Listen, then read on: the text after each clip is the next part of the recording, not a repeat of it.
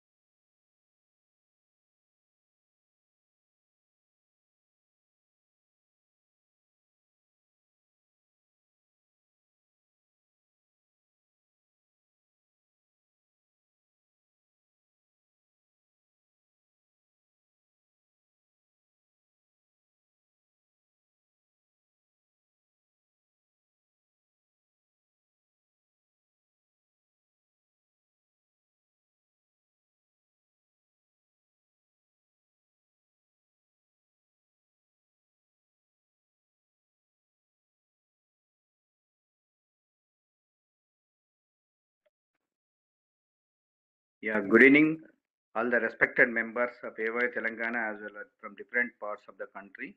And on behalf of AOI Telangana, I invite Dr. Nilesh Mahajan, sir, from Bangalore to give a lecture on CT temporal bone basics.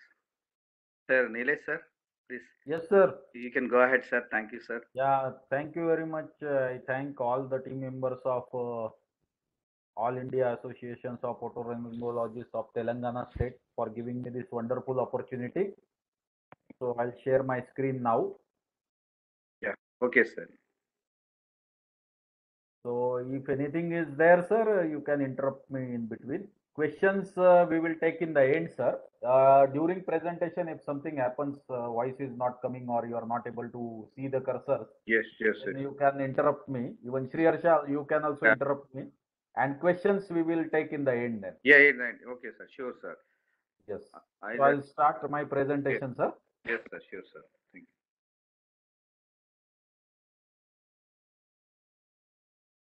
So the HRCT temporal bone, it is an essential learning for every otologist. So we will move ahead with the chapter 1, that is the beginning. So myself, Dr. Nilesh Mahajan, I have done DNB and fellowship in otology, and currently I am working as a consultant at Vijay ENT Care Center, which is a super specialty otology center in Bangalore, India.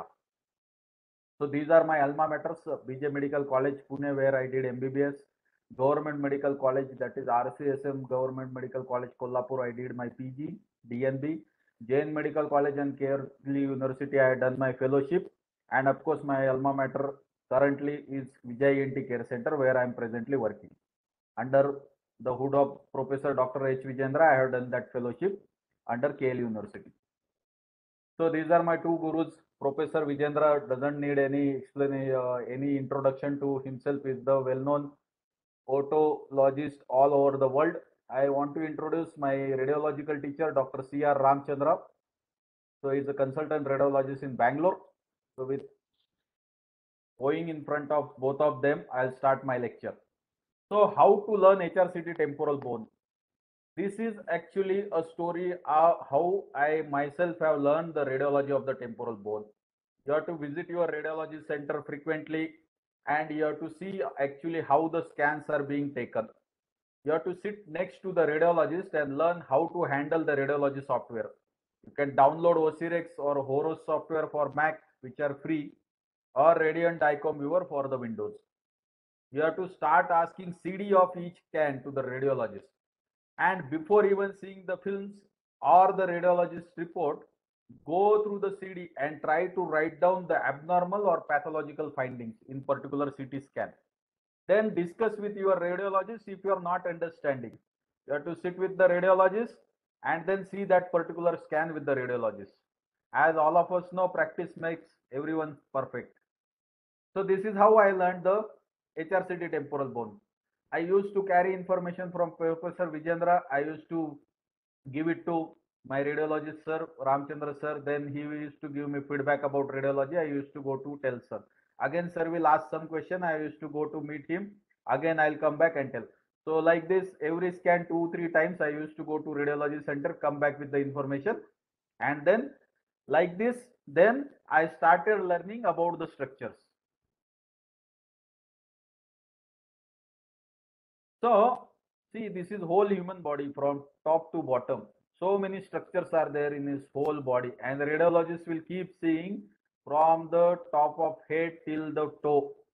And for ear, it is very small part from there.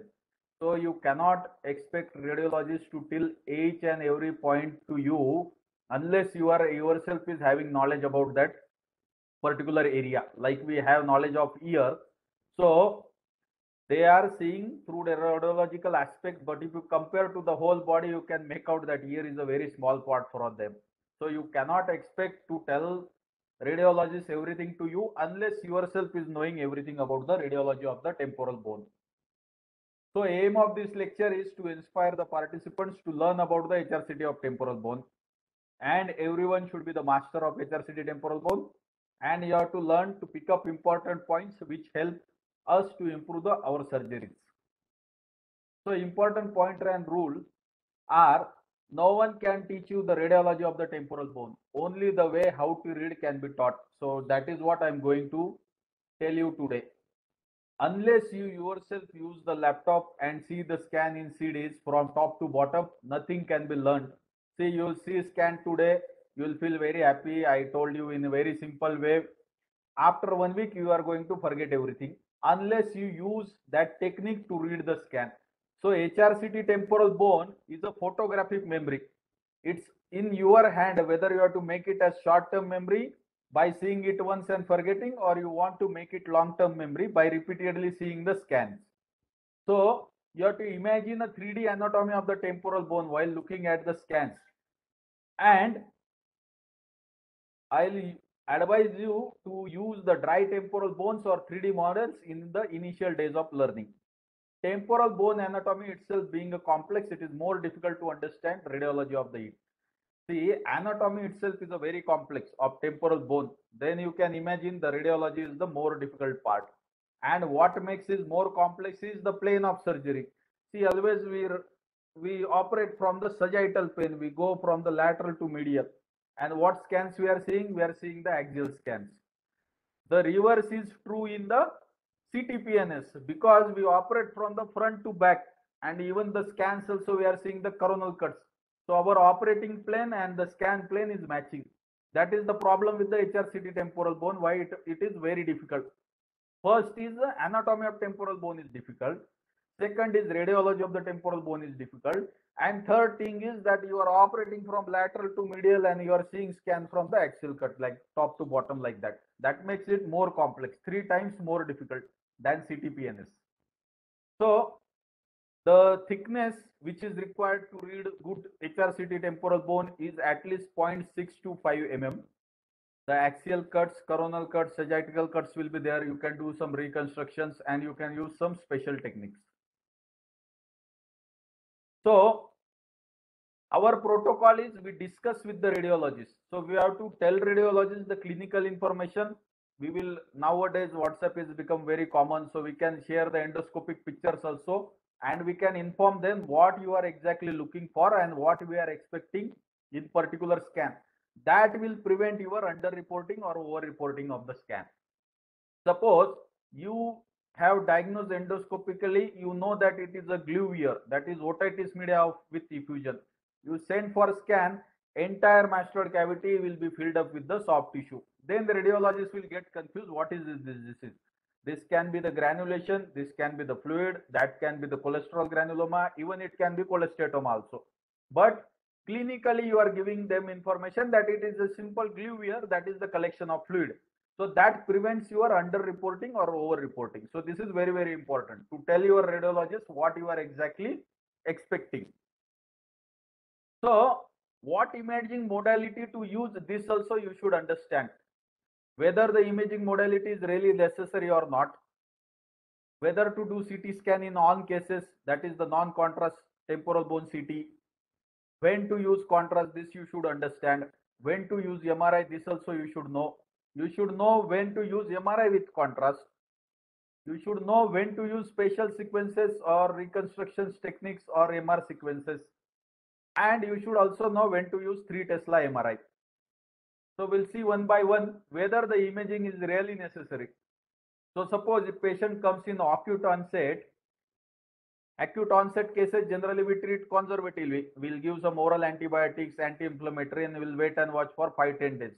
So those cases we avoid the scanning, except if you are expecting the impending or the patient has itself presented with the complications, like you get in facial nerve palsy in the cases of acute otitis media.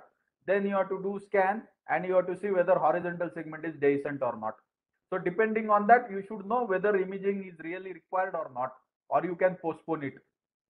Then you should know exactly when to do scan. You have to judge the weightage between imaging and patient generalized condition. Suppose patient has come to you walking in your OPD, severe vertigo is there. First you will try to settle down its vertigo and then you will go for imaging if you require. Suppose if it is himself is getting settled down in 5 days with your treatment, the medical line of treatment, then in those cases we don't get the CT scan done. It's not like that patient came with severe vertigo, you want to see the CP angle lesion, immediately you shifted to CT scan center. By that time patient is going to suffer a lot. So you should know when to do scan exactly. If you have doubt in some cases, so doubtful cases means you are not sure what is the lesion inside. Suppose you got big oral polyp in the external auditory canal, which is just bleeding on touch. You are not able to make out what it can be. So in these doubtful cases, before meddling with that mass, it is always better to get the CT scan done. Then recent onset effusion, I already told you, if you do the scan, entire mastoid will be filled with the soft tissue, you will get confused. And even you will get, you will confuse your radiologist also. Granulation tissue also will give same picture. And active inspections, the active infections like acute otitis media, unless it is complicating, or there is some granulation in the external auditory canal, or it is otitis media, otitis externa, or furunculosis. Those cases we don't do the scan. The acute infection where we get the scan done is osteomyelitis culpis. So this is one exception for that. As soon as you see the osteomyelitis culpis, we get the scan done. Next is non-contrast HRCT. Nowadays, almost all cases we do non-contrast HRCT temporal bone. And you get sometimes complimentary. Most of the time I'll ask Ramchandra sir, whenever we are ordering some MRI, to just for our more information, even if we are looking at the CP angle, for any CP angle lesions, we order most of the time MRI CP angle. So along with that, I'll always ask sir to give complimentary HRCT also in CD only. They need not print it. So with that, you can get lot of normal scan to study. Next is when to do contrast HRCT. Whenever you are suspecting the vascular lesion or there is a complication of CSOM, we are expecting like meningitis, lateral sinus thrombosis, or otogenic abscess. And of course, I already told osteomyelitis culpis. If you give contrast, the planes will be more clear. When to do MRI? So the simple thing is, The structure which you cannot identify on CT scan, you have to get MRI for that. Like facial nerve lesions or facial nerve canal, you have to see, like in the facial nerve schwannomas or tumors or post-traumatic facial nerve palsy. So facial nerve schwannoma and tumor is a soft tissue lesion. So you cannot make out much of information in HRCT. But post-traumatic facial nerve palsy, you have to see whether any bony spicules are compressing the facial nerve or any fracture in the facial nerve canal. So in that case, you have to get HRCT temporal bone. So you should know in which lesion of which structure you have to get HRCT or MRI. Next is, if you are looking for inner ear hearing rehabilitation like cochlear implant workup, you have to get MRI done. You are specifically looking for the status of the membranous labyrinth, then MRI will help. You want to see the CP angle, that is cerebellopontine angle, MRI will help. And lesions which can be diagnosed only on MRI. See, in HRCT, everything will be looking same. You cannot differentiate between cholesteatoma, cholesterol granuloma, fluid, or granulation tissue. MRI will help you to diagnose these diseases. As we know, cholesterol granuloma is T1 hyperintense. So that itself is a diagnostic of cholesterol granuloma. And cholesteatoma, as we know, nowadays non-echoplanar DWI imaging we are using to find out even smaller amount of cholesteatoma like 2 mm or 3 mm also we can pick it up. So we should know all these things. And then facial reconstructions of the HRCT sequences, we do it generally for the ossicles, facial nerve and cochlea. And MRI non-echoplanar DWI, I already told you that we use for cholesteatoma. This sequence we use to see the nerves more clearly, and fire suppression we have to use because fat may confuse us whether it is a enhancing lesion or not. So is 3 Tesla MRI necessary? Because most of the centers they will be having 1.5 Tesla MRI.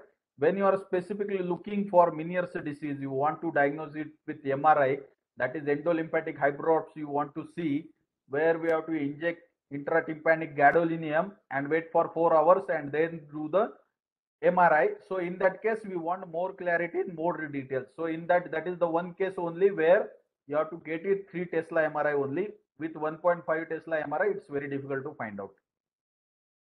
So how to read the CT scan? First, you have to expertise the normal scans and then only you can identify the diseases. So these are few basics. Axial cut, it is taken 30 degrees to the anthropological plane. 1 minute, I will hide this panel just because it is coming in a way. Yeah, so the axial cuts, these are taken 30 degrees to the anthropological plane. Anthropological plane, nothing but it passes from the upper border of the tragus, that is the superior external auditory canal wall, and below the eye, that is infraorbital line. So this is the anthropological plane, and scan will be 30 degrees to it, and it will pass exactly from the lateral semicircular canal. Why to take scan in this particular plane only? Because you will get all the structure in their morphological forms when you see HRCT temporal bone taken in this plane. If you change the plane, there will be the distortion of morphology. Even normal morphologically, it will get distorted. And coronal cuts are perpendicular to it. Like this, it will be perpendicular to this. So normal scan, whenever you see whatever is your left hand is the right temporal bone of the patient and vice versa. As cuts we are seeing always from the foot end of the patient. That's why I told you in the beginning, you have to go at the radiology center and you have to see how the scan is being taken. So this is the how the scan is being taken. You are sitting at the foot end of the patient. That's why what happens, whatever is the your left hand is actually the right side of the patient, and whatever is your right hand will be the left side of the patient. That's why it is very important to understand this, that we are seeing all the scans from the foot end of the patient. That's why there is a reversal of the side. Still, what you need to do in a particular scan, whenever you see, you have to see for these symbols R and L. So this is the right side and this is the left side. So as I told you, you can see this is our right hand, but it is the left temporal bone of the patient. There will be some symbols in this particular scan. If you see this bottom, you are seeing WL, then WW. So WW means it is the window width. Window width in simple language is the brightness of the scan, and WL means the window level. So window level is nothing but simple language. It is a contrast, so that your windows will keep changing. So how to use the radiological software? You have to download it, you have to install it. You can use trial version or paid version, and you have to learn about the functioning of the radiological software. Who will taught you? Your radiologist colleague will taught you. You have to go and sit with them. So I'll just show you. I use this Radiant ICOM viewer paid version because I'm using Windows laptop. If you are having Apple, well and good, you can use Horos, which is also more clearer. So there are several functions will be there. Here is a split screen. You can keep two screens side by side.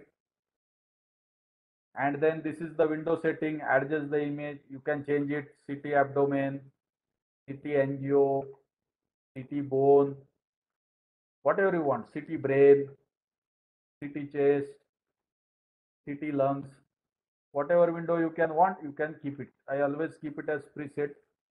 Ideal, that is window level 500 and window width 4500, because this is little more soothing to eyes, you can say. Scan looks good in this window. So scan looks good in this window, so always use that. That I have made pre-setting in my system. Then with this you can just move your scan here and there.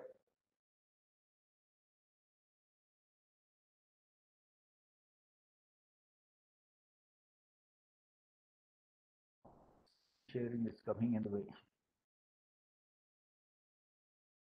Okay, so then here will be the measurements. You can actually measure the distance whatever you want. If you want to see how much is the distance between antrum and the outer mastoid cortex, you can just measure it. You'll come to know that 1.5 centimeter, so you should not go beyond it. So these all things you have to open yourself, then only you will come to know how it functions. How many times I'll tell you? Tomorrow you are going to forget it unless you do practice on yourself. So next is these are some house filled units which are not given in any books actually. This I only after seeing some scans I have calculated some rough values where the metals will be having maximum, that is more than 14,000 to 30,000. Suppose if you are getting any foreign body in the ear, not foreign body, any prosthesis, you are not able to make out whether it is a Teflon or metal, you can just check the Hounsfield unit of that, and then you'll get rough idea whether it can be metal or just Teflon, because Teflon will not be having so much Hounsfield units.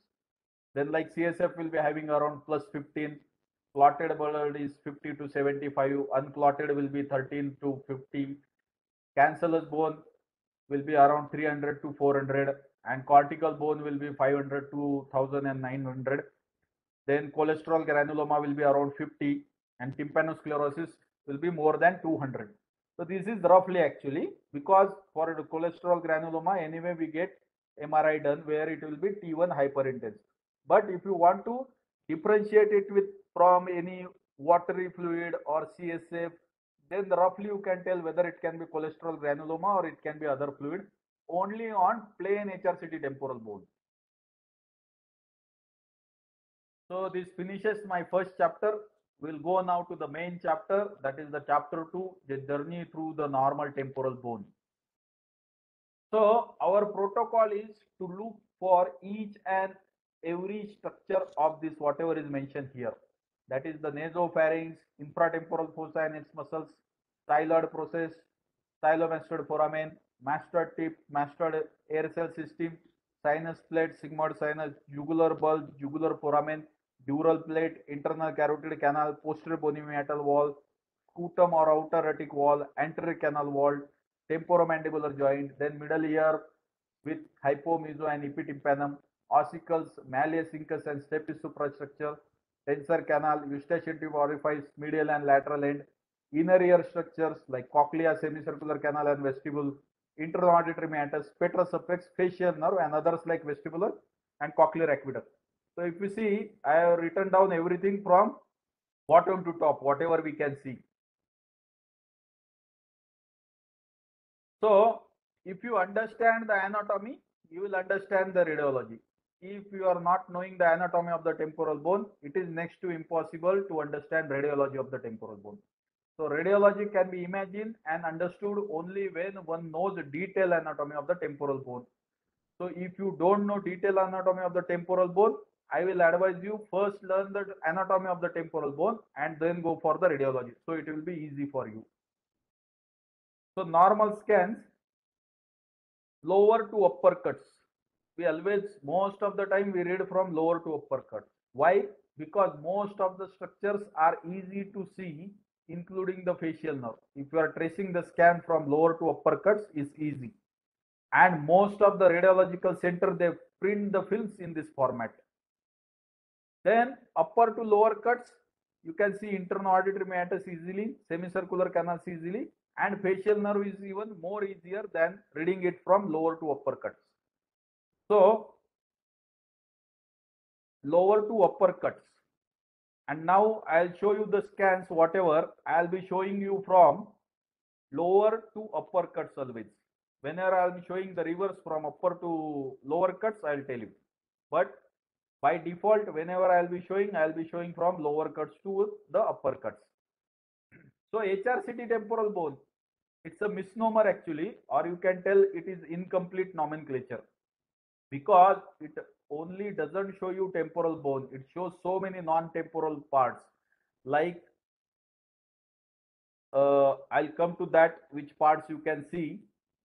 The most ignored parts in the non-temporal bone parts, less likely to be encountered parts during the routine ear surgery, but are important in unusual extensions of the diseases and lateral skull base cases. Okay, so what are the non-temporal parts which you are seeing in HRCT temporal bone daily? But those all are the non-temporal parts. So the nasopharynx, eustachian tube orifice, the medial end, lateral end, of course, it is covered in the HRCT temporal bone, but medial end also you can see. Sinuses you can see, infratemporal fossa, foramen magnum also you see. You are seeing atlas axis vertebrae also, and foramina of skull, all the skull base foramina you can see. So these are all actually non-temporal parts. Still you are seeing in a particular HRCT temporal bone. So what CT scan shows? Does it show only bone? No, because it is best for bone, but it shows everything. And best example is CT brain. All of us know brain is a soft tissue. Still we get CT brain in so many cases. Head injury means CT brain. Why? Brain is soft tissue. Now we have to get MRI done, but still we are doing CT brain. Why? Because CT scan show even soft tissue also. So you have to remember this. CT scan is best for bone, but it shows everything. So to make my point clear,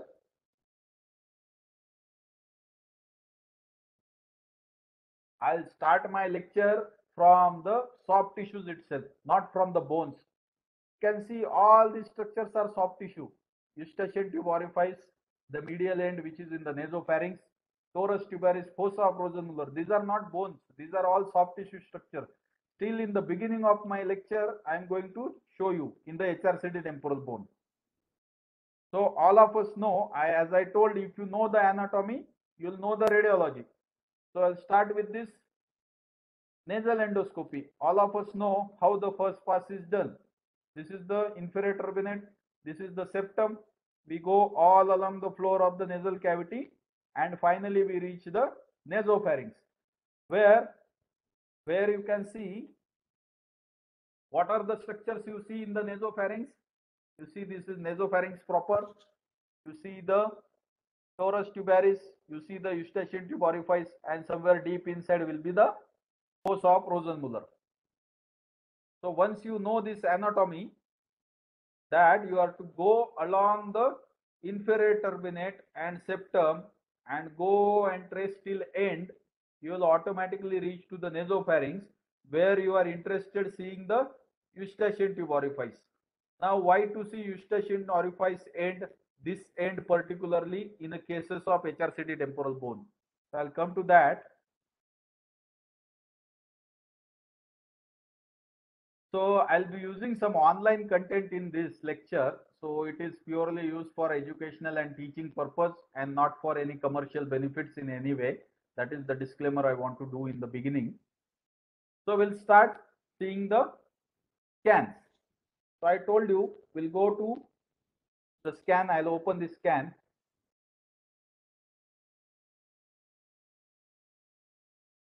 I'll set my window. And here we are already. So you know this is the septum. This is the nasal septum.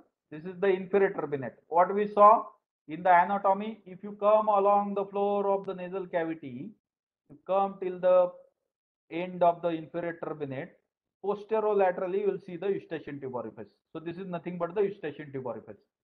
So I'll just enlarge it and I'll bring it in center. So this is inferior turbinate. You come posterolaterally, you get the eustachian tube orifice. In HRCT temporal bone, always remember none of the structure is 2D.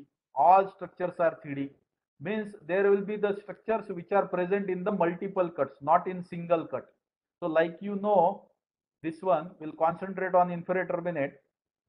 See, I am in the lowermost part of this temporal bone CT. You can see here, if I go up, I am going again superiorly. So if I go down, so this is the lowermost part of this particular HRCT temporal bone. You are seeing the inferior turbinate here. I am coming up now. Still you are seeing the inferior turbinate. I'll come up, come up, come up. See, so many sections. Inferior turbinate is still there. Okay, and then you get the middle turbinate. So the point here I want to tell that it is not a single cut where you are seeing the structures. All the structures will be present in multiple cuts. Like this, now you see posterolateral to the inferior turbinate end. You are getting the eustachian tube orifice. This is eustachian tube orifice. This is torus tuberis. So you keep seeing, I'll go down now. I'm going down and then I'm coming up.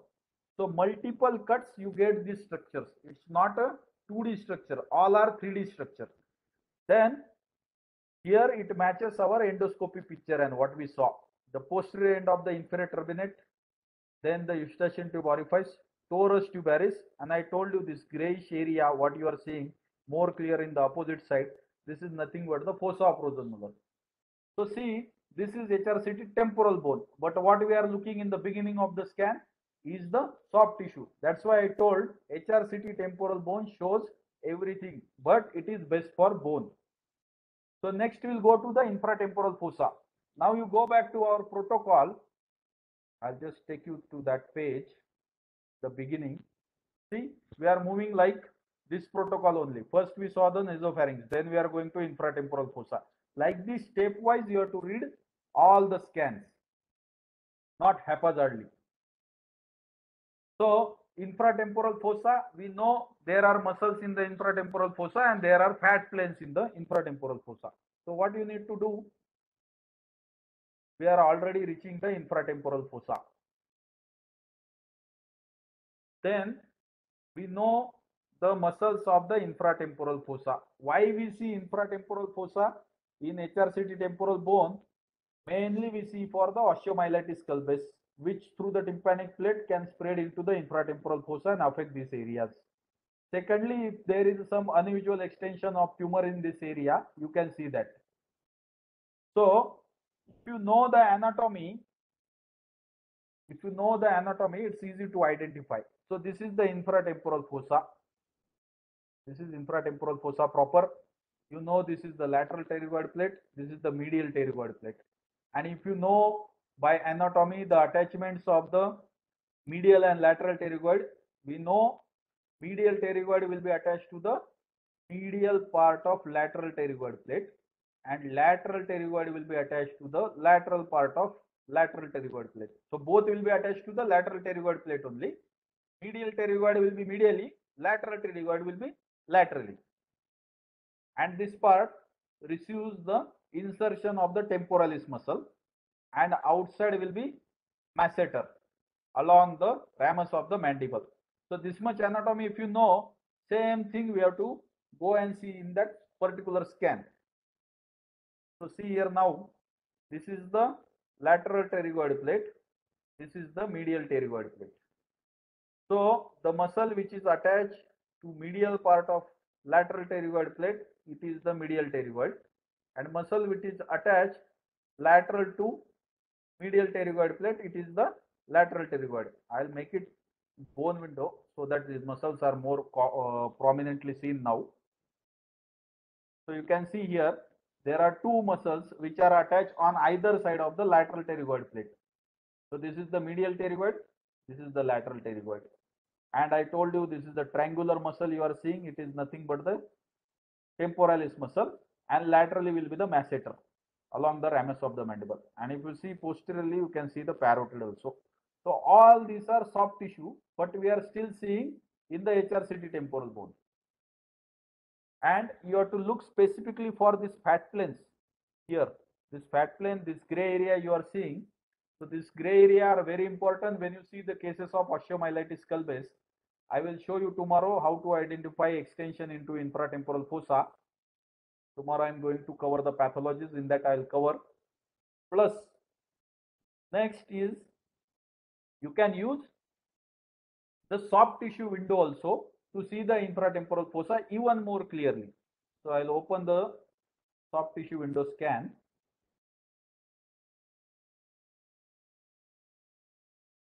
So this is the soft tissue window. Here you can make out muscles are even more prominent because this is soft tissue window. So you can see here clearly the lateral pterygoid plate, the medial pterygoid plate.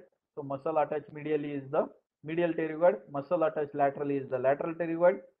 This is the temporalis muscle and this is the masseter muscle.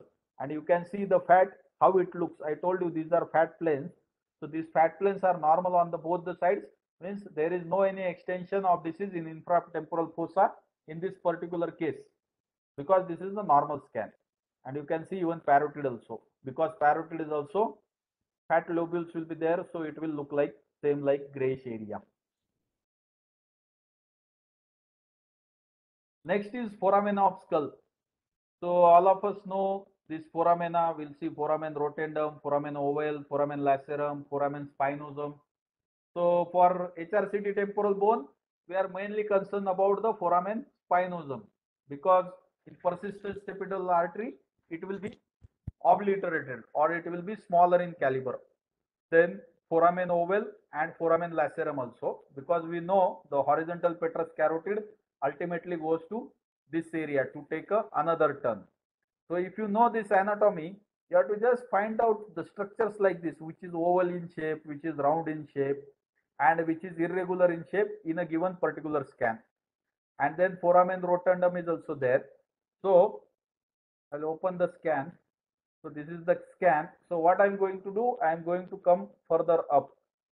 So I'm coming further up. What we are looking in this area, two structure where one is big oval and another is small round.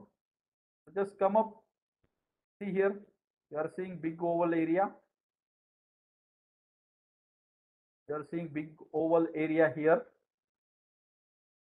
This is nothing but the foramen ovale, and you are seeing posteriorly one small opening, that is nothing but the foramen spinosum.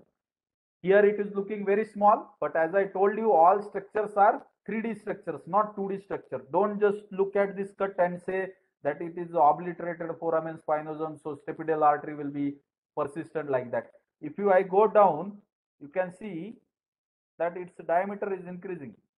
So means it is the normal foramen spinosum. Then this is at this level, you will get the median canal also. I'll request participant not to touch their mobile screen too much, because here annotation request is coming, and after that my cursor is getting blocked. I'm not able to move it. So this is the median canal or pterygoid canal. So we know exactly parallel to it will be foramen rotundum. So if you come up, you'll get another parallel structure here. So this is nothing but the foramen rotundum. If you see the CTPNS, it will be more clear. So you make it coronal and you see it, the foramen. So I told you one CTPNS is also most of the time they will cover in HRCT temporal bone. So here you can see. So this is nothing but the CTPNS. Suppose you are not well versed from an anterior side where is the foramen rotundum and Vidian canal. What you can do, we already saw there the axial cut, the Vidian canal. So this is the Vidian canal. What you can do, you can make it 3D MPR, that is multiplanar reconstruction. Open it, select only axial, find out where is the Vidian canal. Okay, I got here already foramen rotundum, so I'll keep it over there. And then make it coronal. So here our regular picture what we get always, foramen rotundum and Vidian canal. Okay, so foramen rotundum, Vidian canal. Like this skull base structures also you can easily identify. So this is regarding the foramen of skull base. Next is styloid process. What is the importance of the styloid process? Styloid process is the main landmark if you want to find out facial nerve from stylomastoid foramen. I'll show you how. So I'm going to use 3D model here. So this is the 3D model. It's available free of cost. You can search it. So this is the styloid process. This is the mastoid tip. Simple thing you have to do, you have to trace styloid process till its base. So if you see from down, you get only one soft tissue structure here at the base of styloid process. Rest everything is bone, tympanic bone, styloid process, mastoid process, all are bone. Only soft tissue structure at this particular point is the stylomastoid foramen, from where facial nerve exits the temporal bone. So this much anatomy, if you know, what you have to do in your CT scan. So I'll select now one side only. Here already you are seeing the styloid process partly. I'll keep tracing the styloid process towards its base. So that is the importance of using CD or radiological software. You can just fix up your arrow here, just simply keep tracing it, and you can see even mastoid process is also, mastoid tip is also coming in the picture. So you know here this part, if you keep and merging these two bones, that is the styloid process and the mastoid tip, there will not be any other soft tissue apart from the stylomastoid foramen, because it entire area is bony only at the level of stylomastoid foramen. So I am coming up, you can see the styloid process and coming up, and as I told you, everything is bone in this area except the stylomastoid foramen. So I'll make it zoom. So I told you everything is bone except for the stylomastoid foramen in this area. But there may be some confusion. See, this other soft tissue is there. So this can be also stylomastoid foramen, or this also soft tissue is there. So this also can be stylomastoid foramen. Why I am calling only this structure as stylomastoid foramen? Because if you look carefully, it is exactly at the junction of this. See, and it is forming round. If you have doubt, see, if somebody tells this is stylomastoid foramen, what you need to do, you keep your arrow there, come up, that soft tissue has already vanished there. Then suppose this part is stylomastoid foramen, you trace it up, it will vanish. But this soft tissue, that is the stylomastoid foramen, it will never vanish because it is going to continue as a vertical segment of the facial nerve. So I'm coming up, this is vertical segment of the facial nerve. Anyway, facial nerve I'll come once again. The point here I wanted to tell is the importance of the styloid process. Just seeing the styloid process, you can trace your entire facial nerve. because you will get stylomastoid foramen very easily there. So that is the importance of styloid process. Then we'll see the sigmoid sinus, jugular bulb, jugular foramen, internal carotid. And when to say it anteriorly placed low lying tegment, this I'll cover tomorrow, and also high jugular bulb I'll cover tomorrow. Today we'll see only anatomy. So again I'll use same model. So here you can see, all of us know the sigmoid sinus or the lateral sinus is nothing but the continuation of the transverse sinus. Transverse sinus will come from the posterior part. It will take a turn in the temporal bone and it will become sigmoid sinus, and down it will go and it will form jugular bulb, and then it will continue as internal jugular vein in the neck, and immediately anterior to internal jugular vein will be the internal carotid artery, which will also ultimately enter the temporal bone, the petrous part, and you will get bone between the jugular bulb and internal carotid artery, which is called as crotch or jugulo-carotidoseptum. So all these things we know by anatomy. So I'll turn this again.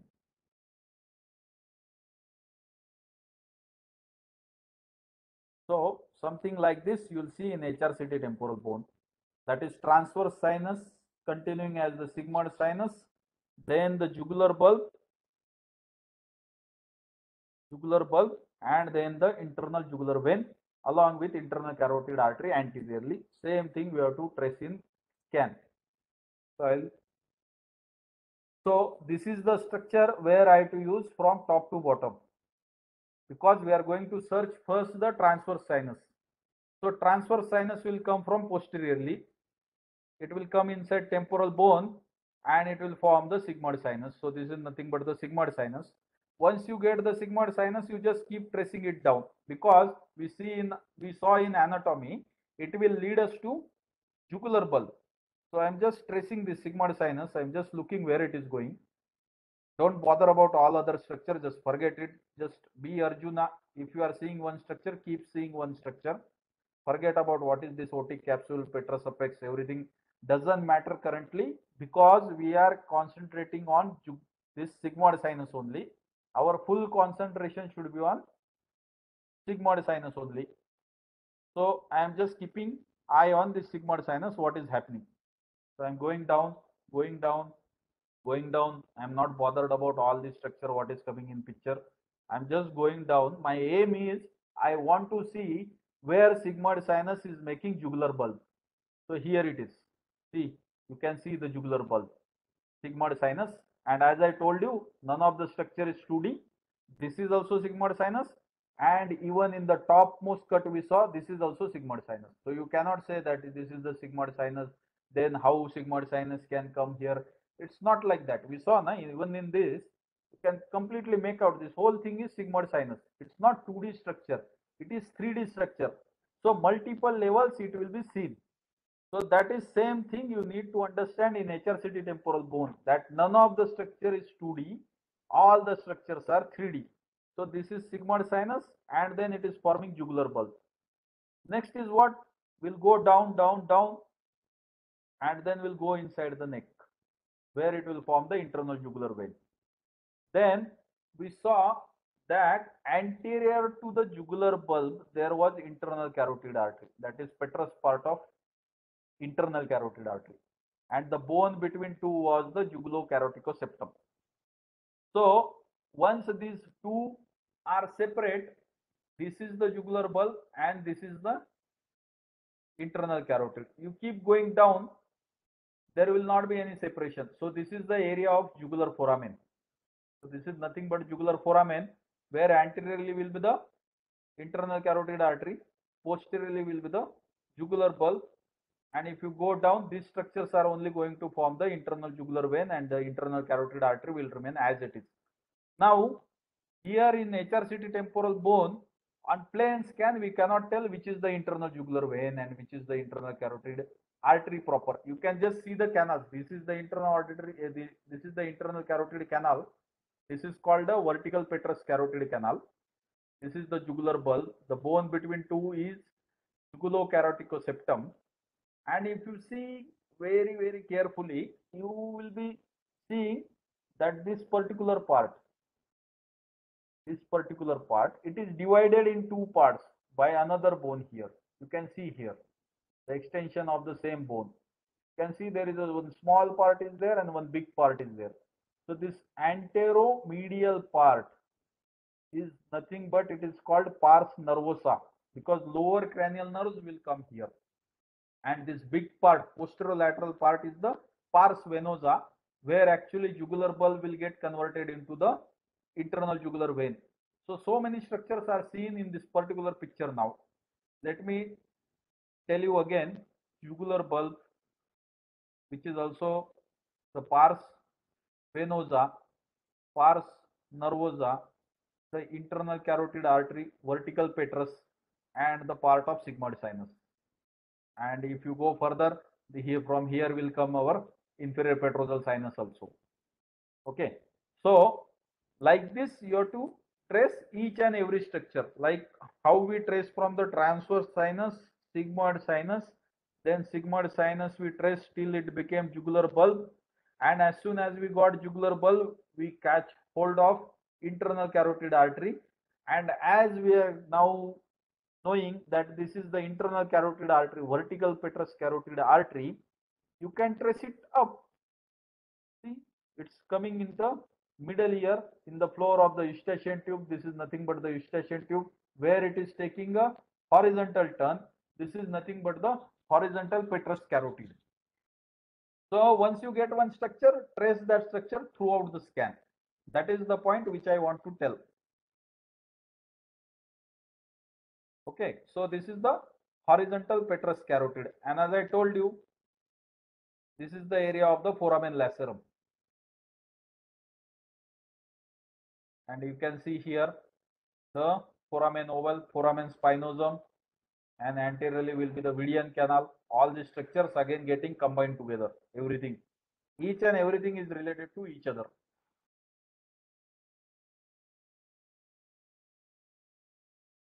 And I told you at this level, lower cranial nerves will come, then the inferior petrous sinus will come, and if you still further go down, you will get the hypoglossal canal also. So this is the lowermost level of the jugular foramen where hypoglossal canal is seen. So to see the vessels, you should give contrast. So we'll see how it will look in contrast scan. So this I already shown you. The transverse sinus comes like this. It becomes the sigmoid sinus. Then it forms the jugular bulb. We saw inferior petrosal sinus. You can see if contrast is given, you can even trace the superior petrosal sinus. All these sinuses ultimately where they are going in the cavernous sinus.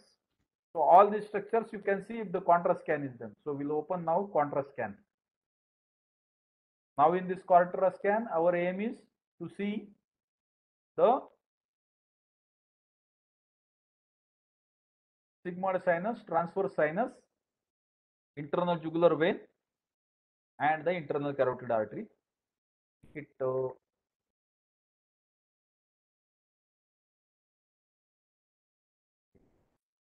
So I'll go again in the top.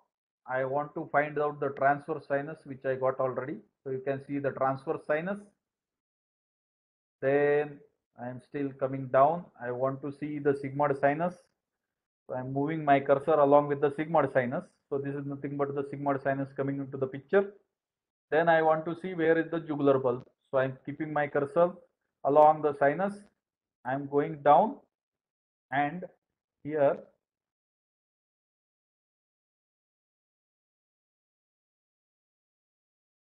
you can see the sigmoid sinus, jugular bulb, and you know anteriorly was the internal carotid artery. And still if you go down, now this is in the neck proper, where you can see the internal carotid artery and the internal jugular vein separately. So why we are able to see these vessels clearly? Because we are given contrast scan. This is the contrast scan.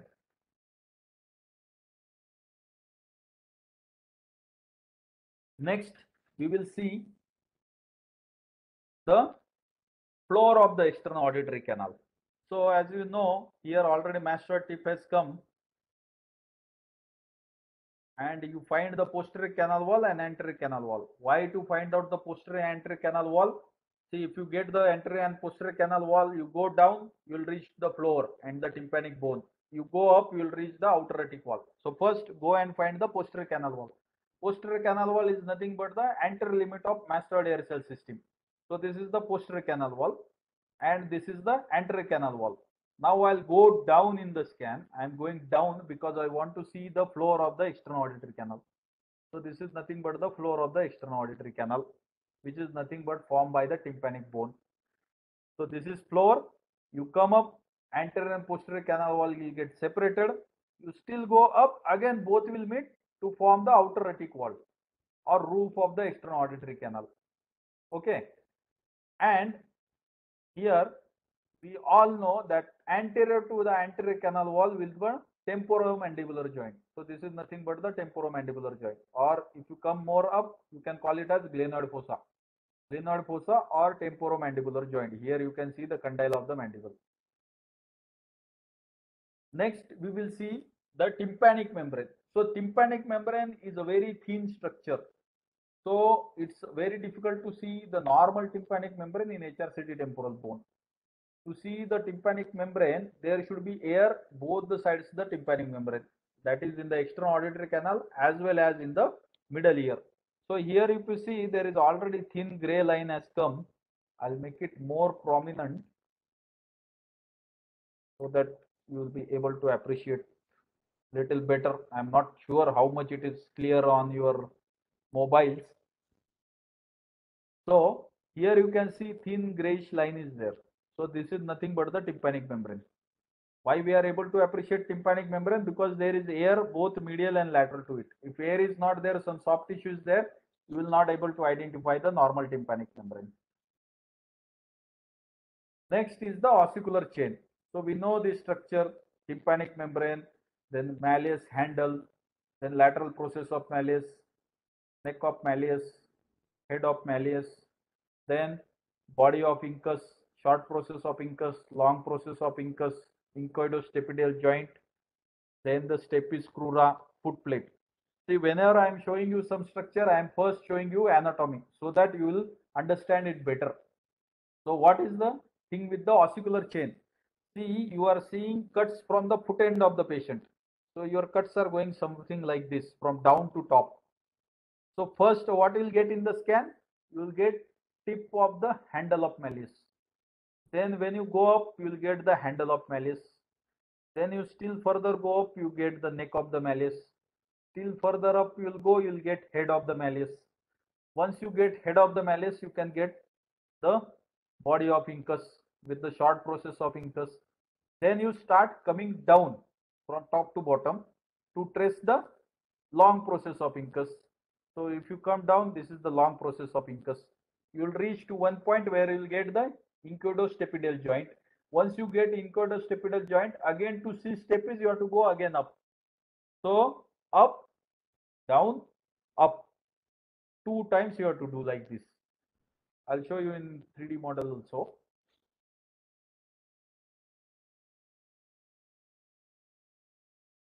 So again here, your cuts are going from top to this bottom to top. So first you will get the tip of handle of malleus, then you will get handle of malleus, neck of malleus, head of malleus. Then again you will start coming down with the body of incus, short process of incus, long process of incus. Again you have to go up to see the stapes. So first from top to bottom, bottom to top, again bottom to top. Like this 2 times you have to do. So we'll open that scan where we were near the tympanic membrane. So this was our tympanic membrane. Then we'll come up. So here you are seeing one dot is coming into the picture. So I'll make it more zoom. This is the tip of handle of malleus. You come up, it will become handle of malleus. Handle is like something like stick. It is like stick. So you are seeing the like stick like structure. Then you will go up, it has become round. So this round doesn't mean that it is the head of malleus, because to call it as head of malleus, there should be incus along with. So this is not head of malleus, this is the neck of the malleus. Though it is round, it is not head of malleus, this is neck of malleus. You keep tracing neck of malleus up, you will get one round structure along with the incus. So this is the head of the malleus, body of incus and short process of incus. What is this? This is called ice cream cone appearance, where ice cream is head of malleus and cone is the body of incus along with the short process of incus. I'll make it more zoom. We'll concentrate on ice cream cone in the epitympanum. This is nothing but the epitympanum.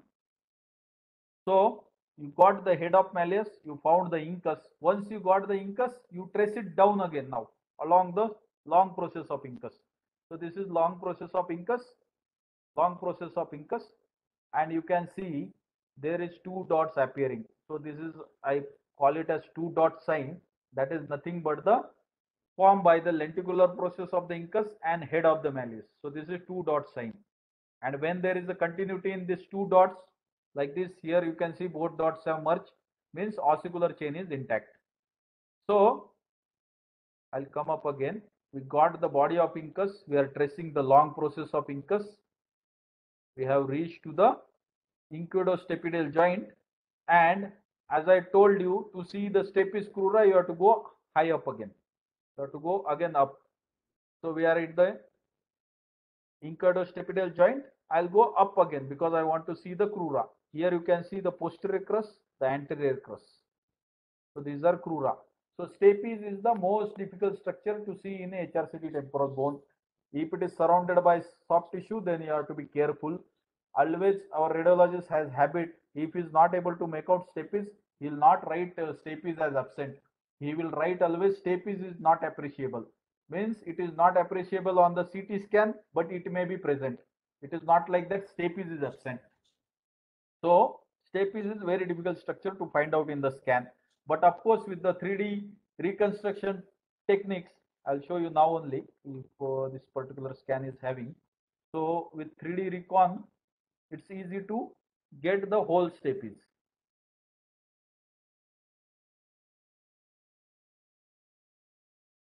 So you can see here, this is the right stapes. You can see the posterior crus. You can see the anterior crus. This is the head of the stapes. This is part of the lenticular process of incus, and this is the handle of malleus, or you can say neck of the malleus. So with 3D recon, you can see stapes more clearly than in a particular axial cut. So we'll come back to stapes. So here you can see the anterior crus and posterior crus. So we saw malleus, incus, and stapes. And if you see the from the middle foci approach, it will be seen like something like this. This is the ice cream cone. This is the head of malleus, body of incus, short process of incus. So malleus, incus, and stapes we saw. We'll go to facial nerve. So facial nerve from lower to upper cuts. That is from the stylomastoid foramen up to the internal auditory meatus. So we saw already that how to identify the stylomastoid foramen.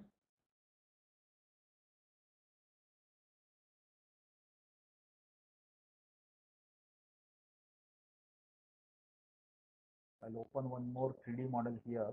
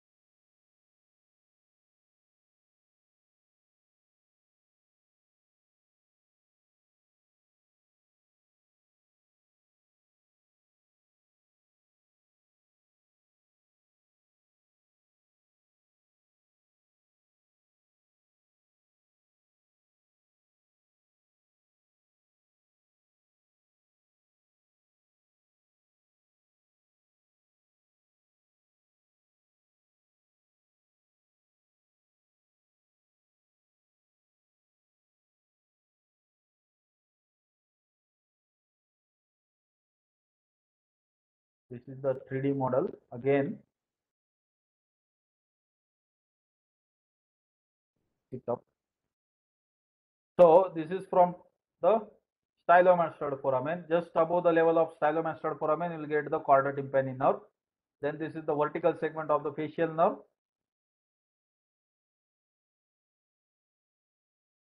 Vertical segment of the facial nerve. Then the horizontal segment. This is the second genu. Geniculate ganglion, the dilated structure. GS pin will go anteriorly. Then it will take turn near the basal turn of the cochlea. This is basal turn of cochlea, labyrinthine segment, and then it will enter the internal auditory meatus. So same thing you have to find out in the scan. So to find out stylomastoid foramen, what we have to do? We have to go and find the styloid process. As I told in the beginning, this is the styloid process. Just trace it up. You got the stylomastoid foramen, and then just keep it tracing up. This is the vertical segment of the facial nerve. Vertical segment of the facial nerve. Still it is the vertical segment. We all know second genu comes posterolateral to the pyramid. So this is the pyramid. You can see the projection in this middle ear sinus. This is nothing but the pyramid. So this is the stapedius muscle, and laterally will be the facial nerve. Then this W sign, it is formed by the sinus tympani medially.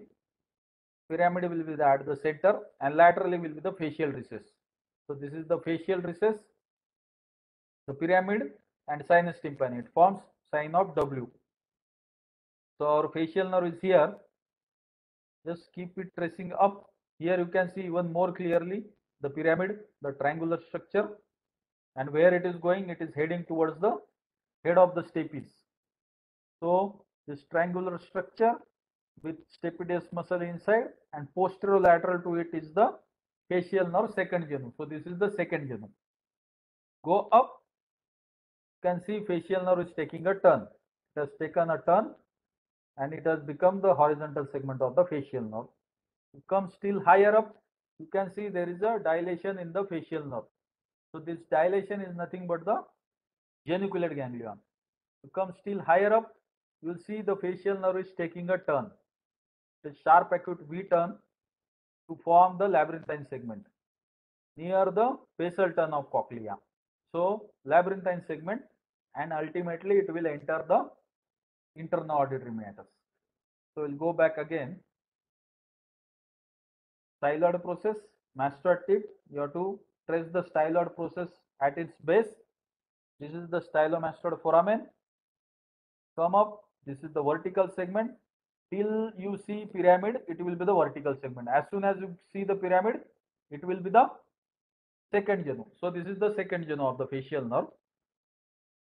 Still come up, it will form the horizontal segment. Come little up, you will see dilation in the facial nerve, that is geniculate ganglion.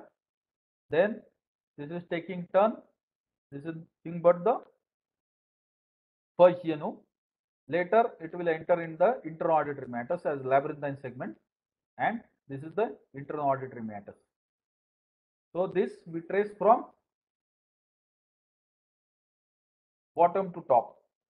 Then you go from top to bottom, you have to find out the internal auditory meatus.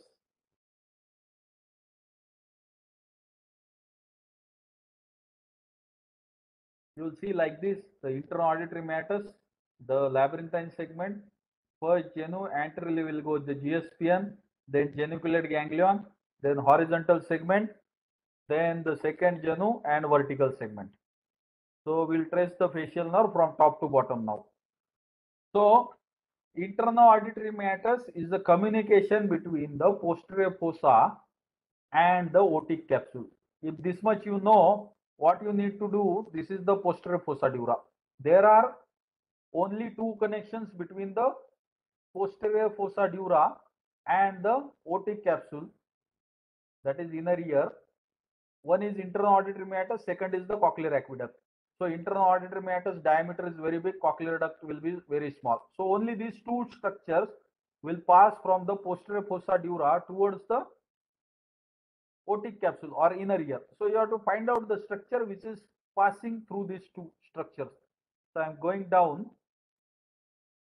See here, there is one structure which is passing from posterior fossa towards the otic capsule. So this is nothing but the interauditory meatus. Second structure I told you, if you still go down in the same alignment, you will get the cochlear aqueduct. So this is the second extension of the posterior fossa dura towards the otic capsule. There is a third extension. I'll not call it from the posterior fossa dura towards the otic capsule. Actually, it is the connection from the otic capsule to the posterior fossa dura. That is the vestibular aqueduct. I'll come to that later. Now we'll concentrate on the internal auditory meatus. So from posterior fossa, you have to find out extension towards the otic capsule. This is nothing but your internal auditory meatus. Once you get internal auditory meatus, this is the labyrinthine segment. You go down, facial nerve is taking acute turn. Then there is a bulge in facial nerve. This is the geniculate ganglia. Then keep tracing facial nerve distally. Distally, you reach to the pyramid. So this is pyramid. This is the second genu of the facial nerve. And then you keep going down all along the vertical segment of the facial nerve till you reach to the stylomastoid foramen. So like this, you can trace the facial nerve from top to bottom and bottom to top. Next is inner ear structures. So what are the inner ear structures? You have to search. You will search the internal auditory meatus, semicircular canal, vestibule, cochlea, vestibular aqueduct, cochlear aqueduct, oval window, round window. All these structures you need to identify in particular CT scan. So this is the model which represents how the structures comes into the picture when you trace it from top to bottom, because I told you inner ear structures are more easy to identify when you see from top to bottom. So like this, you will get in the scan, you will get the internal auditory meatus, you will get here cochlea basal turn, then this region you will get the labyrinthine segment. Before that, you will get the superior semicircular canal, because superior semicircular canal is the topmost part of the temporal bone or inner ear. So superior semicircular canal will have two ends, ampullary end, non-ampullary end. So this is the superior semicircular canal. It will have anterior ampullary end, posterior non-ampullary end. Ampullary end means it has to dilate. Ampulla means dilation. So ampullary end, if you keep tracing from top, this diameter will increase. And ultimately what will happen? Everything has to go and open inside the vestibule. So this ampullary end and lateral semicircular canal ampullary end, both will enter inside the vestibule. Then this is again same figure, and we know what happens to the non-ampullary end of the superior semicircular canal. It will receive the non-ampullary end of the posterior semicircular canal. Both will form the common crus and both will enter inside the vestibule again. What will happen to the non-ampullary end? It will open separately in the vestibule. So whatever it is, all the inner ear structures are ultimately going to go inside the vestibule. That is the basic anatomy. The same anatomy you have to apply in the HRCT temporal bone. So go in the topmost part of the temporal bone. So if you are seeing from the top like this, you will see it as a tubular structure in the beginning, and then this both ends will get separated. Same thing you need to apply here. I'm going down now. You are seeing the tubular structure here. So this is the tubular structure. If you go down, you see both the ends got separated. So anterior end is the ampullary end and posterior end is the non-ampullary end. So we'll concentrate now on the ampullary end. So what will happen with the ampullary end? Its diameter will increase. So I'm going down, still its diameter is same. Now you see it is dilating. So this dilation is nothing but the ampullary end of the superior semicircular canal. You keep tracing it down, it will open in the vestibule. And from there only it will start the ampullary end of the lateral semicircular canal. Lateral semicircular canal is the easiest semicircular canal to find out in the axial scan. Reason I told you in the beginning, because the axial cut which you are taking, it is going exactly parallel to the lateral semicircular canal. So this is the lateral semicircular canal ampullary end. You trace it reverse. This is the non-ampullary end. Everything ultimately will open inside the vestibule. So we saw what happened to the superior semicircular canal's ampullary end. What about the non-ampullary end?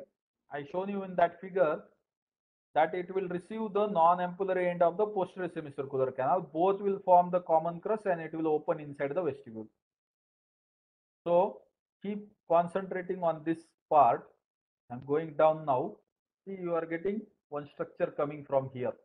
This is nothing but the non-ampullary end of the posterior semicircular canal. Both are joining here. And where is the vestibule? Vestibule is somewhere here. We already saw when we were tracing this. So this structure now will start going anteriorly. So if you go down, see, this structure is moving anteriorly. See, it is moving anteriorly and it has opened inside the vestibule. So I'll come up again. The non-ampullary end of the superior semicircular canal, non-ampullary end of the posterior semicircular canal, both have formed the common crus, and common crus is going anteriorly to open ultimately in the vestibule. Then we already got here the non-ampullary end of the posterior semicircular canal. Once you get this end, you can just keep it tracing where this other end is going. Ultimately, it has to be forming ampullary end of the posterior semicircular canal. So just keep tracing it, tracing it. You can see there is a dilation in this part. So this is nothing but the ampullary end of the posterior semicircular canal. And what is it is doing? Ultimately, it has gone and entered into the vestibule. So superior semicircular canal we saw, lateral we saw, and posterior we saw. Next, we'll see the internal auditory meatus more clearly. So I always use negative window for this. What happens if you use the negative window? I myself find these structures more clear. I don't know about others, but I always find it easy to read this internal auditory meatus and especially facial nerve, which becomes more easy to read if you use the negative window. So here you can see nicely the internal auditory meatus. You can see the labyrinthine segment of the facial nerve, which is in close approximation with the basal tongue of cochlea. When I come to cochlea, I'll show you that is the basal tongue. Then you are seeing another offshoot from here. Another offshoot. This is nothing but the superior vestibular nerve. Then you keep coming down. Keep coming down. You are seeing another structure is entering inside the cochlea. So this is nothing but the cochlear nerve. Another structure is going inside the vestibule, so it is inferior level. So this is the inferior vestibular nerve. And if you come up and try to find out, there is one offshoot coming out from here. You can see this is the internal auditory meatus, and there is one offshoot coming out of here. We'll trace it where it is going. You can see this offshoot. See where it is going? It's going towards the ampullary end of the posterior semicircular canal. So this is nothing but the singular nerve, or you can say singular foramen, because whatever we are seeing are all bony canals, not the soft tissues. For simplicity, I am using the words like facial nerve or cochlear nerve or inferior vestibular nerve. These are actually what we are seeing are the canals for those nerves. Like this is the singular foramen carrying the singular nerve. So see, even singular foramen you can make out very nicely if you use negative window. I'll change it to now normal window. See, it becomes little difficult to find out this, what is this structure. But if you use the negative window, it is more clear. And even if you come to facial nerve, see facial nerve, labyrinthine segment, then first genu, then this dilation, geniculate ganglion, the horizontal segment is seen so nicely. So particularly for the internal auditory meatus and facial nerve, the proximal part, I feel negative window is more accurate. Accurate means more smoothing to eyes, you can say. So next we'll come to cochlea. So cochlea by definition, we know what is the promontory. Promontory is the projection of the cochlea, the basal tongue of cochlea in the middle ear. So what you need to find? You have to find the projection in the middle ear. So here at this level, I am seeing only one projection. See this projection into coming into the picture. This is nothing but the basal turn of cochlea. Once you get basal turn of cochlea, just keep tracing it up. You will get the middle turn, apical turn, everything. So middle turn, apical turn. And I told you that it was the basal turn which we saw in the relation with the labyrinthine segment of the facial nerve. You can see that this is a basal turn of cochlea. Just concentrate on basal turn of cochlea. See, it's going higher up, and it is so big that in HRCT temporal bone, whenever you see the axial scan, first turn to appear is the basal turn, and last turn to disappear is the basal turn of the cochlea. The basal turn will be so much big. So this is also basal turn, and this is also basal turn, and in between you will get the medial turn and apical turn, and you can see even the spongy bone, that is the modulus here. So we saw the cochlea, we saw the vestibule. So vestibule, we know the roof of the vestibule is nothing but the foot plate. So just keep searching the stapes and the vestibule. At the junction of both, you get the foot plate of the stapes. So this is the foot plate of the stapes. So vestibule, cochlea, foot plate of the stapes. Then once you get the foot plate of the stapes, that is the oval window. This is the oval window. You keep going down, you'll get the round window.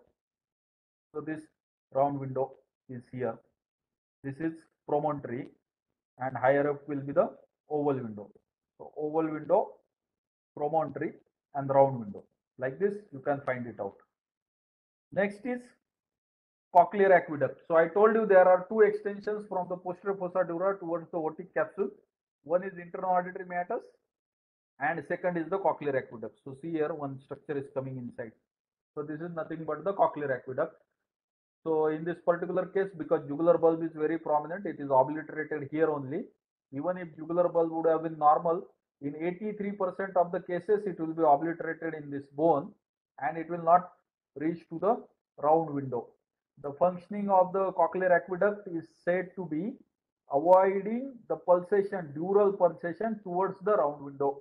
Suppose if it is a patent and there is a cochlear aqueduct is not there, the function of cochlear aqueduct itself is to reduce the pulsations of dura to the round window.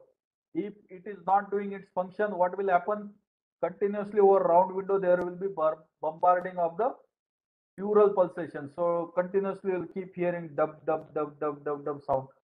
That is, we are not hearing because the function of the cochlear aqueduct is said to be reducing this dural pulsation towards the round window. But it is able to reach round window only in 13% of the cases, 17% of the cases. Rest 83% it will get obliterated between this bone only.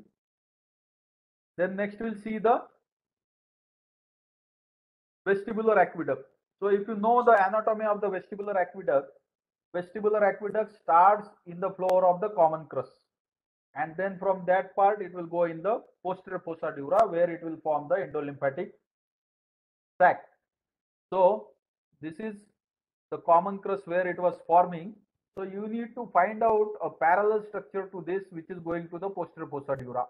That is nothing but your vestibular aqueduct. So I'll go down now. See, there is one structure coming into the picture which is going towards the posterior fossa dura. So this is nothing but the vestibular aqueduct, and this area will get the endolymphatic sac. If you make it negative window, again it is more prominent. You can see this vestibular aqueduct coming and going and merging with the posterior fossa dura, where in this area it will form the endolymphatic sac. Then we saw the medial end of the eustachian tube. Now we'll see the lateral end of the eustachian tube. So this is the eustachian tube orifice. So if you know the anatomy of the eustachian tube, the horizontal petrous carotid will be in the floor of the eustachian tube, there will be another soft tissue in the roof of the eustachian tube. That is nothing but the tensor muscle. So you can see here tensor muscle. So if you want to trace tensor muscle, just keep moving your arrow. See this tensor muscle, it's coming inside the middle ear, and then it is taking a sharp turn to get attachment to the neck and lower part of the head of the malleus. So this is nothing but the tensor tendon, and this is the tensor muscle which was there in the roof of the eustachian tube, and in the floor will be the horizontal petrous carotid.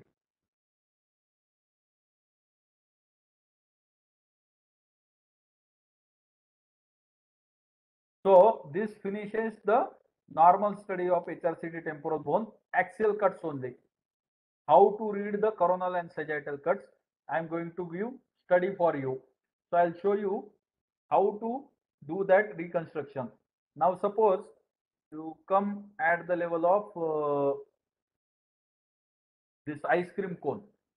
This ice cream cone, I want to see how it looks in the coronal cuts and how it looks in the sagittal cuts. What I'll do, I'll select 3D MPR. Then I'll make it this. So I'll go and find where is the ice cream cone.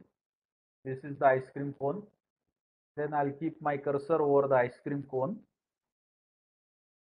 Then I'll go and see how it looks in sagittal cuts.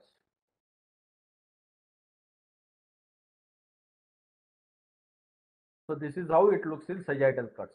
If you want to see in the coronal cuts, come to coronal cuts.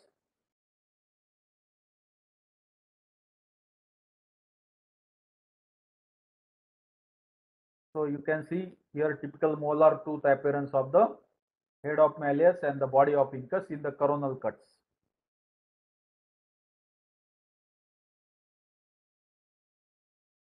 Then suppose you want to see how facial nerve looks in the coronal cut. Again, what I'll do the 3D MPR. Then you go to particular cut where you want to see the facial nerve.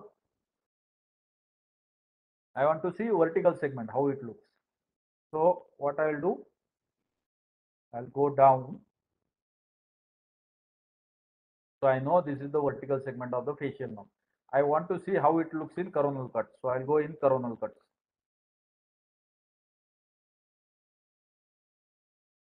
And see, this is the vertical segment of the facial nerve. You can trace it front and back. I want to see it in sagittal. Then go to sagittal cuts.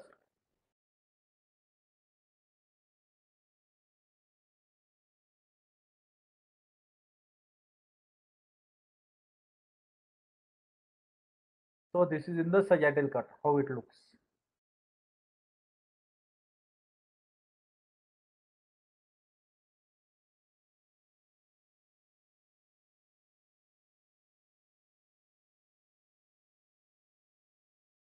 Similarly, if you want to see the internal carotid artery or jugular foramen, jugular bulb, again go the multiplanar 3D MPR. Select the area which you are interested in to see. So I'll go down. I want to see this particular area, how it looks. So I'll go in coronal. So you can see here nicely in coronal the relationship between the cochlea basal turn and the internal carotid artery. So this is the internal carotid artery and basal turn of cochlea. You can go anterior, backside, you can do. Then in this particular cut, you can see the facial nerve, the labyrinthine segment medially and the tympanic segment laterally. So this is called the snake eye appearance of the facial nerve in the coronal cuts. Then using this software, you can even do the reconstructions of the different planes. Now we all know if you want to see the superior semicircular canal dehiscence, you have to see in pulse plane. So pulse plane, how you can make out using this software, go and identify the superior semicircular canal. So I am at the level of superior semicircular canal.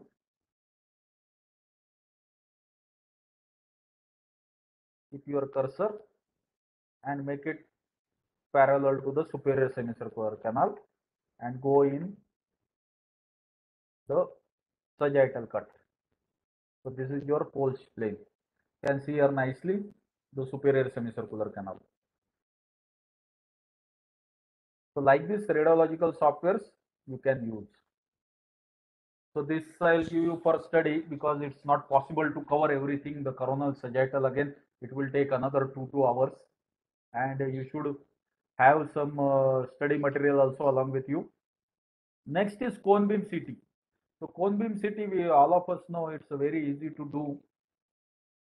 So this is video from YouTube how this cone beam CT is taken. You can take it actually in the sitting position.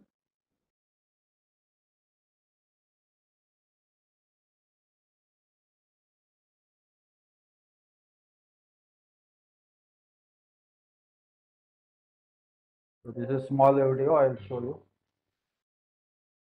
I'll just off the sound. So this is a small video available on YouTube, not from our center or radiological center. It is just from another center. Just for information, I am showing this. So you can see how easily it can be taken. Just in a 1 minute, all the scan can be completed. Patient will be sitting comfortably and it will occupy only this much space. You have to train one assistant how to do it, that's all.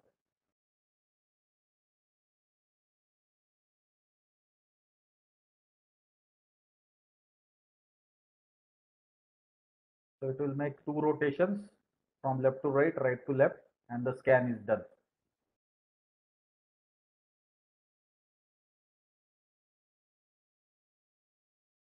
So less radiation as compared to HRCD temporal bone. So that is the only one advantage which I see. I'll show you one cone beam also where you cannot manipulate so many things to see the soft tissues.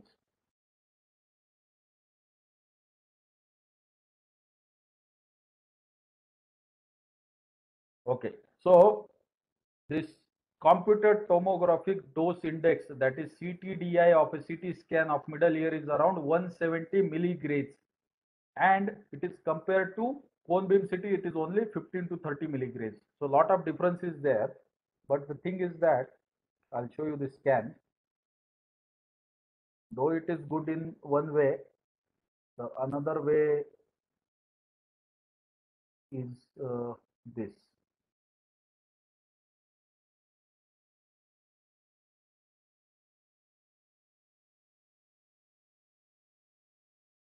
Yeah, so somehow, somewhat this cone beam CT will be looking like this. So if you look this, it looks great. The soft tissue details you feel it's more, but I personally don't like cone beam CT because whatever I told you regarding this area, the soft tissue plane and everything, you see, it's not that much clear in cone beam. It's hardly you can make out where is the medial pterygoid, lateral pterygoid, where are the muscles. So the soft tissue details are difficult. Plus, if you are very used to see the HRCT temporal bone conventional, then it's become difficult to be happy with the cone beam CT scan. Cone beam looks something like this.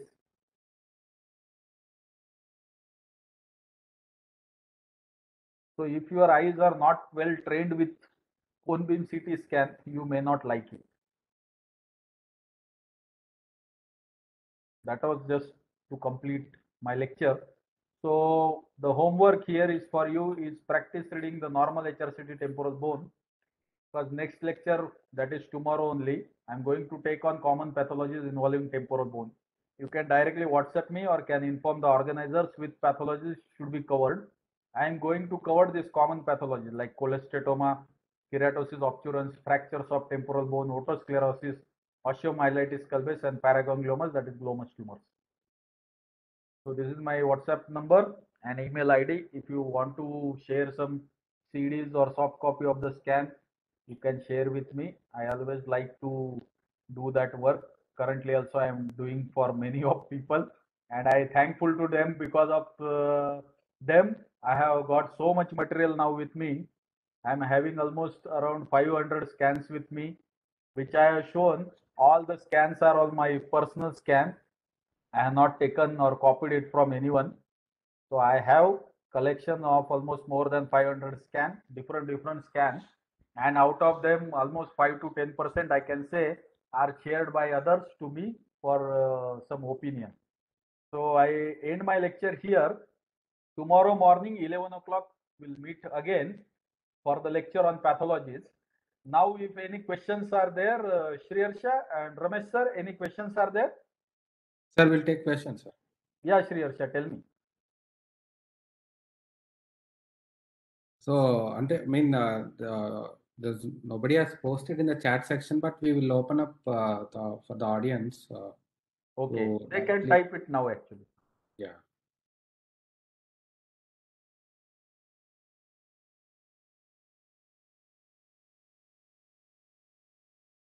And this is the way I have learned the CT scan. That's why I always tell that I'm not a teacher to teach you all. I'm just a conveyor to tell you how to read the CT scan.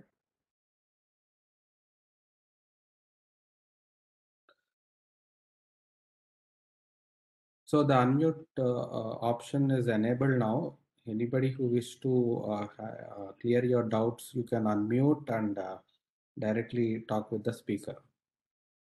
Hello, good evening, sir.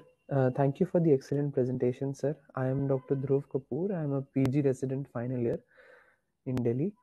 Sir, could you please show the cochlear aqueduct once again? I missed that part because of network issues. Yeah, 1 minute. To share the screen. See, cochlear aqueduct, basically you need to understand, it is the second extension from the posterior fossa dura towards the ear or middle ear or inner ear, whatever you want to say.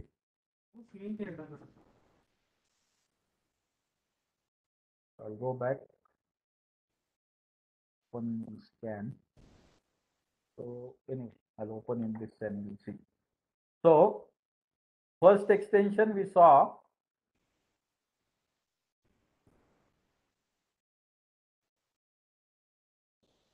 load. Yeah, so here in this particular scan you can see so nicely superior petrosal sinus also. This is superior petrosal sinus. The scan which I was showing there, it was not there, but here it is very clear, superior petrosal sinus. So what I was telling, the first extension is the internal auditory matters. And you need to find out similar structure at exactly similar angulation, but it will be smaller in caliber. So just keep going down, See here, one structure is coming, this triangular structure. This is nothing but the cochlear aqueduct.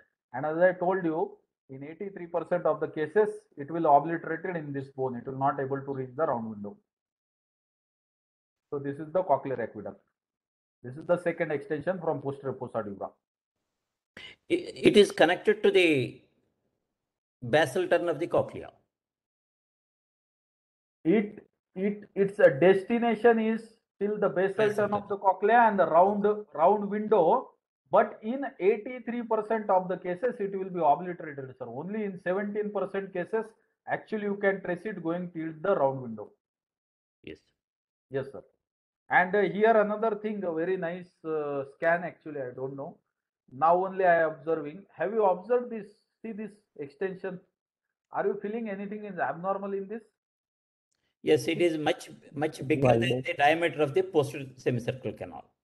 Yeah. So you can see this is actually nothing but the dilated vestibular aqueduct.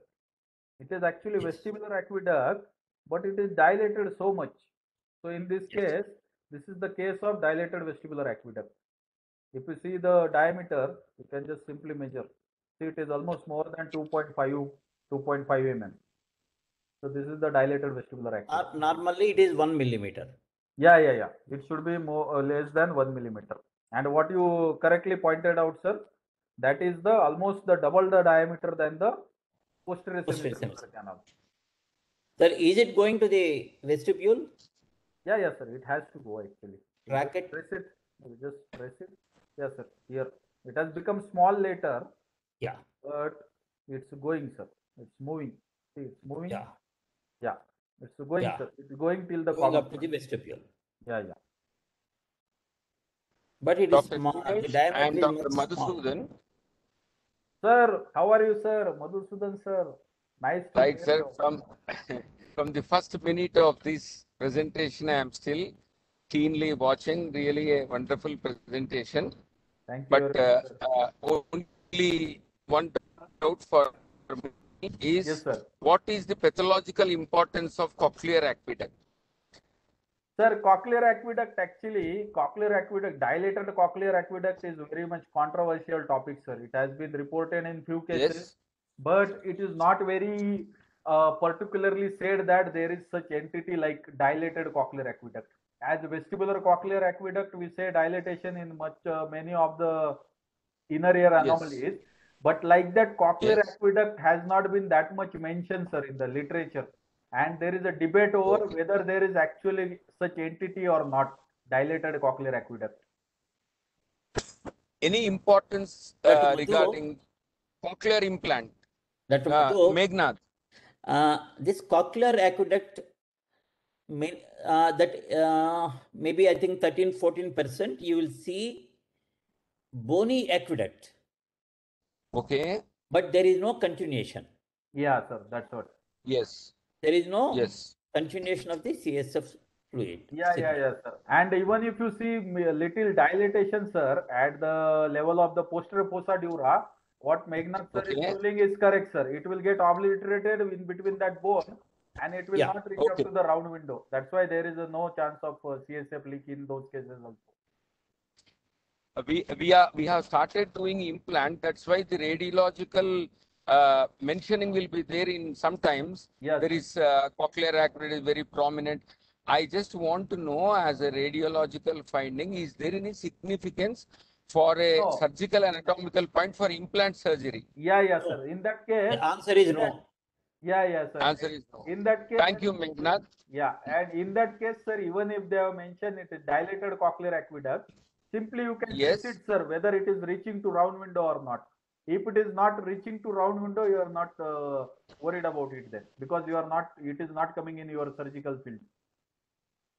Now the next question is, the dilated vestibular aqueduct has any surgical importance for implant surgeon, Meghnad, because you are my boss and having enormous experience. And I think Nilesh will. Sir, definitely vestibular aqueduct, if it is dilated, and you have to see whether it is reaching to the vestibule or not, sir. Again, the same thing you have to see. If it is reaching to the vestibule, sir, then there is a high chance of gusher when you are doing the cochlear implant, sir. So in that case, you have to be Nilesh. Yes, it doesn't cause gusher. At the most, what it will do is you will have a pulsatile. Continuous pulsatile discharge. Only pulsatile. Open the pulsatile. You will have a pulsatile fluid when you open the cochlea. There won't be gusher. The gusher means. Yeah, sir. Sorry, Nilesh. No, but that also we can block, no, sir, with soft tissue. Yes. Of course. That's not at all an issue at all. If there is a gusher means there is a connection between the cochlea and internal auditory meatus. Somewhere there is a bone dehiscence there. Yeah. This can be in the region of the apical turn, or it can be in the region of the cochlear aperture. These are the two sides where there is a possibility of bony dehiscence or a deficiency by which the CSF is having communication. And probably that communication also could be the cause for the sensory neural deafness. Can I ask another question, Nilesh? Yes, sir. What's the percentage of vestibular dilatation as an anatomical finding? Nothing to do with pathology. How often you see a dilated vestibule? Unless there is any associated inner ear anomalies, sir, you can say it is not significant, nil significant, sir. Suppose you just send for a CSOM mastoid surgery. Sometimes you see a dilated vestibule. Surgeon should give any importance? No, dilated vestibule, sir, means you have to be careful, sir, that it has cholesteatoma or whatever disease is there. It is not in connection with directly that dilated vestibule. Plus, all these cases, sir, they will have some or other inner ear anomalies also. So you have to be careful whether patient is having associated sensory neural hearing loss or concentrating on inner ear anomalies. Yes, sir, correct, sir. Tomorrow at 11 o'clock, can we have, because I am having another very social meeting, can I browse it later, Nilesh? I think Sriharsha can tell you regarding that, sir. Sriharsha? Yes, sir, you can still send, sir. Yeah, please give me that opportunity for people like me. Tomorrow, 11:30, I am having a meeting, which is unavoidable, so that I can't miss Nilesh lecture. Thank you so much, sir. Now also I am traveling. YouTube. We enjoy. Telangana YouTube. Yes. Okay. Thank you, Nilesh. Wonderful experience. Nice to see you. Thank you very much, sir. Thank you, sir. Thank you, Dr. Thank you, Nilesh. Nilesh, sir. Thank you. Thank you, Dr. Nilesh. Thank you, Sudeep, sir. Nice to see you. Yeah, great. As usual, at Telangana State Conference, also your presentation on autosclerosis was very good. And Yes, today sir. was. Thank you, sir. Any more doubts, sir? There are many questions in the chat box. I think we can, Nilesh can answer it tomorrow. Yeah, sir. I will just go through that chat box and I'll see if I can incorporate in my lecture only. Sir, thank you, Meghna. Sir, Thank you, Meghna. Sir. Thank you, Sudeep, for giving us the opportunity to listen to Dr. Nilesh. Thank you very much. Meghna, sir. So kind of you. Thank you, sir. Interesting also. Very, very interesting. Thank you, sir. Thank you, sir. Sir, one request, sir. Yeah. If you have time, can you act as a moderator for tomorrow's session, sir? It will be very useful for us. Me? Yes, sir. Yeah, yourself. Tomorrow I have some appointment at 11 o'clock. I will not be able to. Sir. In future, we will utilize your services, sir, as a faculty, as a moderator. No, I have an appointment which I gave long back. No problem, sir. Otherwise, I love to be there. Yes, sir. Yes. In No future problem. sessions, we will invite you in advance. We will do a separate. Definitely, no problem. I'm always there. Thank you, sir. I'm always there to learn. Thank you so much, sir. Thank you so much, sir. Thank you, sir. Thank you, Dr. Ramesh. Thank you. Anyway, thank you all the participants and faculty. Yeah. Anything more, sir? Sudeep, sir, please.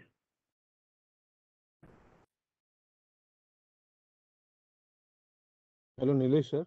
Sudeep, sir? Yes. I'm Dr. Rakesh from Surat. Sir. Rakesh, sir, boliye. Sir, it has been an excellent talk, and I never miss your talk whenever I get a link. Thank you very much, sir. Sir, I have an unusual request. Sir. Sir, can you correlate your CT finding with endoscopic ear findings? Is it possible? Yeah, sir, we always do that. See, actually, I forgot to tell, scan you have to read 3 times, sir. First, before the surgery, second is during the surgery, and third is after the surgery. So that you can correlate it with. Suppose if you are seeing the lateral semicircular canal fistula in the scan, when you are operating surgery, then you have to see, sir, whether it is towards the dome or it is towards the ampullary end of the lateral semicircular canal. You have to correlate with your CT scan finding. And even after scan also, you can see whether your surgical and CT scan findings were correlating or not. Right. Anyway, sir, tomorrow I'll be telling that anteriorly placed sinus, everything, that time will come to know. Okay. No, sir, in endoscopic, they mention a lot about fustes and subcochlear canaliculus. So many details in CT scan you will not able to see, sir, like futis or subcochlear canaliculus. Anyway, subcochlear canaliculus, it's okay, you can trace, but to trace futis, because futis, you have to trace from the round window, and you saw the round window, how much small it was looking in the scan. So for cutis, or you can take funiculus also. Funiculus you can trace if you try to trace Jacobson nerve, then you can get funiculus, but then those things becomes too much complicated and not good for the basic lecture. No. So you are the best person to make those complicated things uncomplicated. Thank you, sir. Thank you, sir. Dr. Nilesh. Yes, sir. Sir, if you want to see all these things, you have to do very, very high resolution CT scan. Yes. And then that will give unnecessary radiation to the patient, and we may not get any benefit clinically. But yes, sir.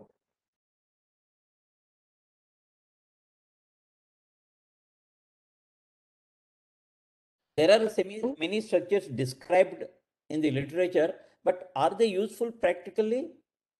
My understanding is only few are useful practically. Many are for the anatomist. True, sir. May not be for an autology surgeon. Yeah.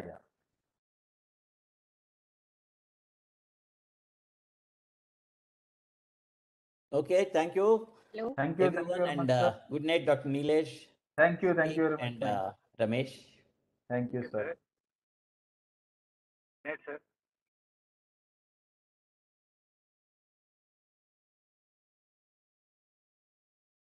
Mr. Shall we end the session, sir? We'll start again. Yeah, you can end. Sriharsha, you can end the session. Sir, Nilesh, sir, thank you, sir. We'll again see you tomorrow. Yes. Tomorrow morning, 11 o'clock. Yes, sir. Bye, sir. Okay, bye, sir. Thank you, sir. Good night, everyone. Thank you for attending.